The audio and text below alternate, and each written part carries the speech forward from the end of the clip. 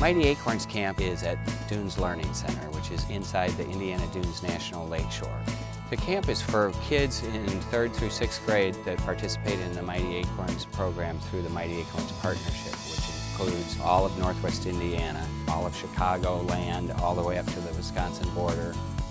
There's 3 parts to every Mighty Acorns field trip. One part is stewardship, one part is free exploration, and one part is learning.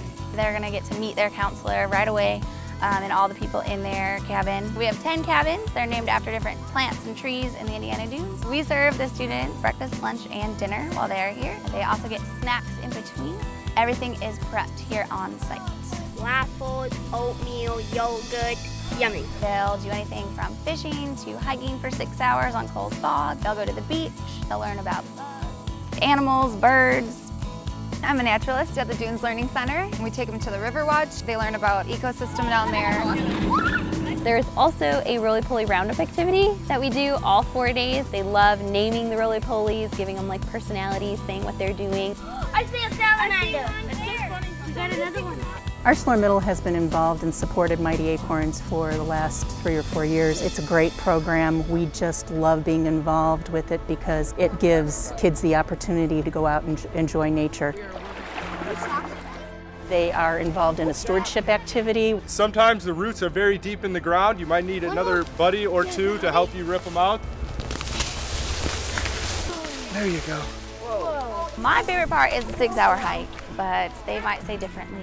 It's been tough, but I made it. Until it's over, then they love it and they want to come back and do it again. They meet kids from like different neighborhoods that have experiences that they don't have. I like meeting new people, not just sitting inside on my computer and watching TV. Me personally, I've definitely had a few kids in my trail group who have been like super shy the first day. By the last day, they're in tears. They don't want camp to end. A crawfish ran over like this big, went over our foot. It was amazing. Right there. Wait, do they have water striders on here? Isn't he pretty? I never put my feet in Lake Michigan, and it feels so warm on my feet. My favorite park was getting to the beach because it was awesome. After the hike, it felt so good.